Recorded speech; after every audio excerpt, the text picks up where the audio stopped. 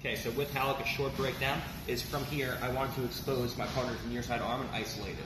Okay? The problem is, if I raise my hip to bring my left knee up, her knee comes inside and then she can re-guard. So instead, I turn my hips this way and I use a blading of my right leg to first pin his arm down. So when he went to bring the right knee back inside, he couldn't. Now I isolated knee to knee, and I went over his arm like so. So from here, I slid my right leg over, posted my head, and stepped all the way over his body.